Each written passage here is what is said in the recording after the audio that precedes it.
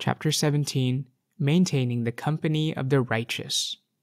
You must, O seeker, have great concern for maintaining company with the pious and the righteous. Eagerly seek a righteous sheikh, who is a guide of good counsel, knowledgeable in the laws, one who has traversed the path and tasted the realities, with perfected intellect and understanding, with an awareness of the different classes of people and the ability to distinguish between their instincts, their disposition, and their states. If you succeed in finding such a sheikh, then take to him and let him take care of all your affairs. Seek his approval and advice in all your concerns.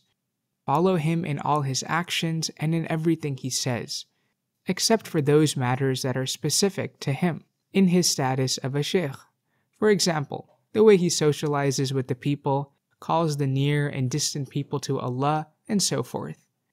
You must submit to him and not have any objection to any of his states, neither inwardly nor outwardly. If such a thought enters your heart, then make every effort to remove it. If you are unable to remove it, then consult your sheikh so that he may advise you. You must also make him aware of any issues you have, especially in relation to the path. Beware of obeying him outwardly when he sees you, then disobeying him in private when he does not see you, for you will perish. Do not meet any other sheikh who takes seekers on the path without the permission of your sheikh. If he grants you permission, then guard your heart and meet whom you will.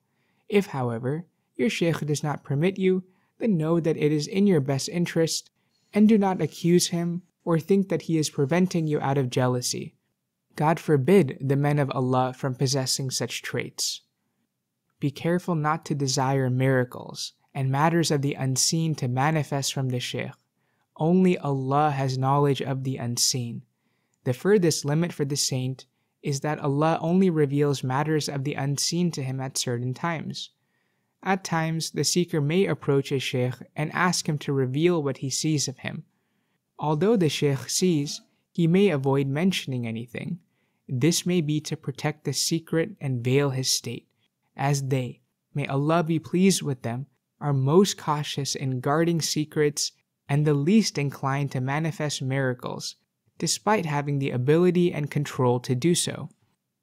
Most of the miracles that manifest from the saints occur without their choice. If a miracle manifests from them, they often advise those who witnessed it not to disclose it to anyone until they depart from the world. At times, miracles may occur by their will when there is greater benefit in it being manifest rather than hidden. Know that the perfected sheikh is one who benefits the seeker with his determination, his actions, his speech, and he protects him in his presence and in his absence. If the seeker lives far away from his sheikh, then he should seek his guidance in all his affairs, what he should do and what he should refrain from. The most harmful thing for the seeker is when the sheikh's heart changes toward him.